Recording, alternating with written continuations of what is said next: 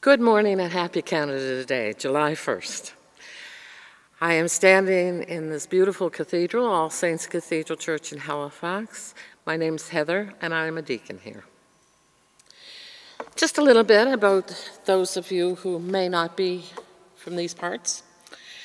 Canada Day is a national holiday, not a feast of the church, and yet it is right that we, Christians, offer prayer and thanksgiving today, because all the good things which we enjoy as Canadians have their origins as gifts of God. The resources of our land and the oceans which border it, our diversity as Canadian people, the heritage of Confederation, and our nation's continuing efforts to ensure peace and justice for all its citizens, all these things call the Church to remember and celebrate the God who gave them. At the same time, we as the people of the Church must accept an immense responsibility as citizens of Canada. We believe that divine grace seeks to fulfill what divine power has created. We are the servants of this saving purpose of God. We do not leave the concerns of Canadian society behind us when we enter our churches. We enter our churches in order to gain fresh strength from the work of making God's justice, compassion, and wisdom ever more present in the life of our nation. On Canada Day, our task is to dedicate ourselves to the mission of bringing all our country's resources, natural and human, within the circle of God's redemptive love in Jesus Christ. If any serve me, the Father will honor them.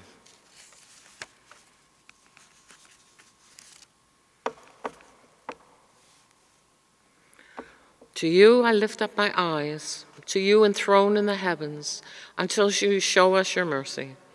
God has called us together for this time of worship. God is listening to our thoughts and to our speaking. God inclines an ear to us and hears us. God knows us better than we know ourselves. Let us open our hearts to the one who gives us life. Let us set our faith and hope in God. God's promises to us are ancient and ever new. God is with us here and on all roads we travel. We recognize we are precious in God's sight.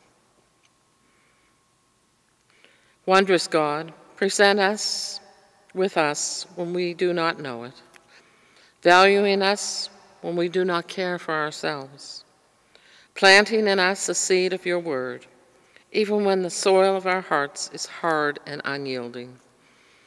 Open our eyes to recognize you here. May we sense your presence next to us.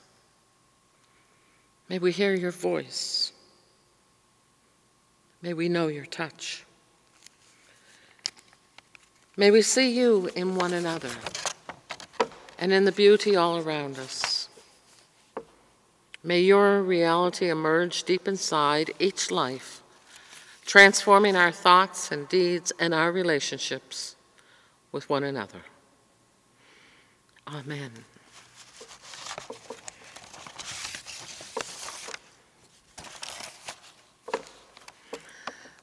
A reading from the book of Isaiah. See, a king will reign in righteousness, and princes will rule with justice. Each will be like a hiding place from the wind, a covert from the tempest, like streams of water in a dry place, like the shade of a great rock in a weary land. Then the eyes of those who have sight will not be closed, and the ears of those who have hearing will listen. The minds of the rash will have good judgment, and the tongues of stammers will speak readily and distinctly. A fool will no longer be called noble, nor a villain will be said to be honorable. Then justice will dwell in the wilderness, and righteousness will abide in the fruitful field. The effect of righteousness will be peace, and the result of righteousness, quietness, and trust forever. My people will abide in a peaceful habitation, in secure dwellings, and in quiet resting places. The word of the Lord.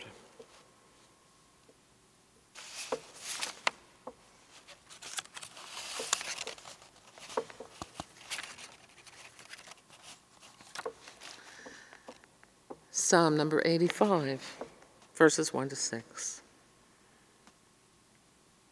Show us your steadfast love, O Lord, and grant us your salvation.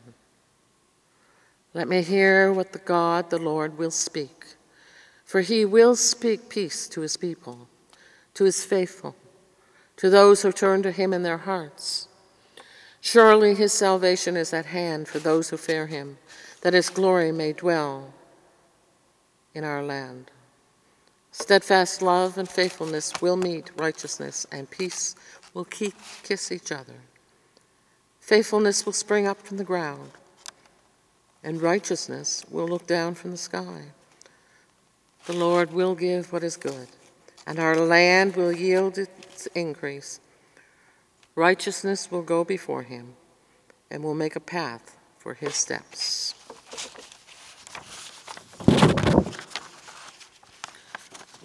Glory be to the Father, and to the Son, and to the Holy Spirit. Amen.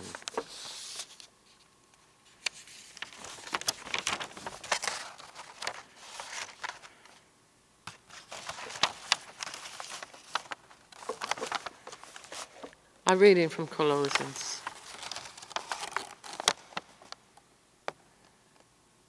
As God's chosen ones, holy and beloved, clothe yourselves with compassion, kindness, humility, meekness, and patience.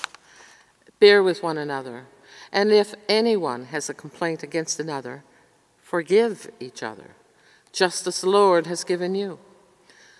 So you also must forgive. Above all, clothe yourselves with love, which binds everything together in perfect harmony. And let the peace of Christ rule in your hearts, to which indeed you were called in the one body. And be thankful. Let the word of Christ dwell in you richly. Teach and admonish one another in all wisdom. And with gratitude in your heart, sing psalms, hymns, and spiritual songs to God. And whatever you do, in word or deed, do everything in the name of the Lord Jesus, giving thanks to God the Father through him. The word of the Lord.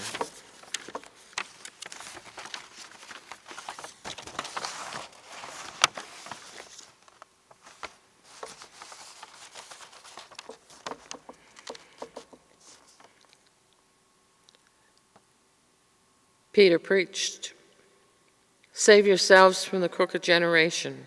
Repent, so your sins may be forgiven." We participate in our society's alienation from God. We have joined the me generation in putting our own interests before all else. We have much to confess before we can claim the wholeness God offers.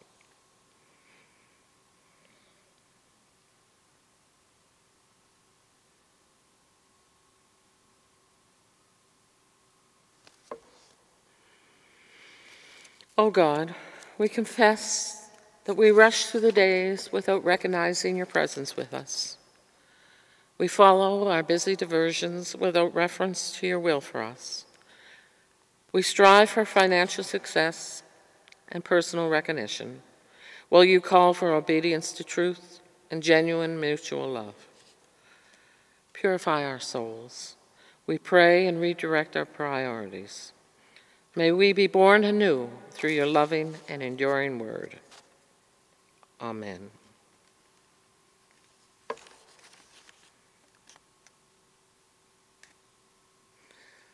The promise of forgiveness is for us and for our children.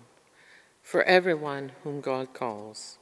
The gift of the Holy Spirit is ours to receive. Lift up the cup of salvation every day and call on God's name. Give thanks for the words and deeds of Jesus, who reveal God's love for us and enlists us as disciples and apostles.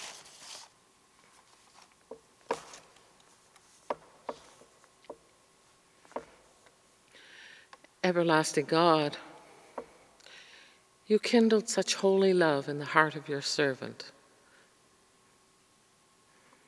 and all your servants, Jesus, that he devoted his life to the poor, the sick, and the peace and unity of your church. Grant us strength to meditate upon the passion of your Son, that we may work in the image of his compassion until we rejoice in the revelation of his glory, who is alive and reigns with you in the Holy Spirit, one God, now and forever.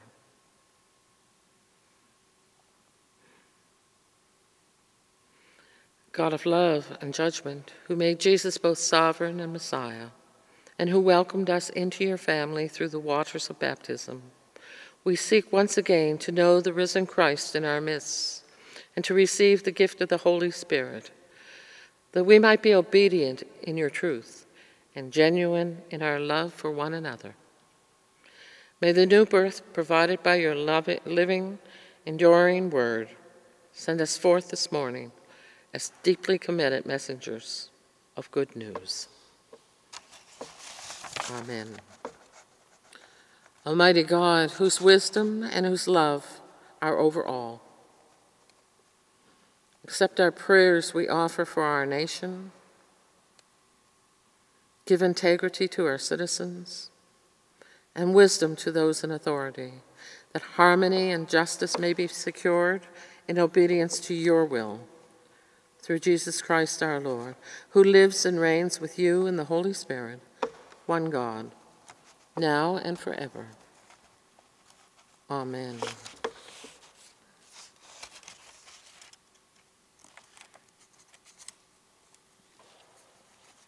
We have been called away from our wicked ways.